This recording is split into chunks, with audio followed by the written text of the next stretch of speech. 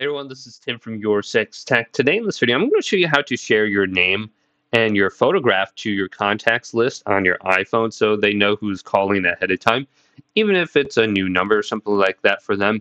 To do this, go up to settings and select it, and then scroll on through this list, and we are looking for phone. So we'll see voice memos, messages, FaceTime, and then finally phone in the center of the screen. Now scroll on down under here until we get to share name and photos. Updated name and photo will be automatically shared with people in your contacts. So if they are in my contacts, even if they don't have me in theirs, my name and photo will display when I text or call. So let's go to this now and select it and just turn this on the bottom. And we can go to name and sharing photo, and then we can go to edit and customize, go to contact photo and just add something in here. I just threw up a picture of me.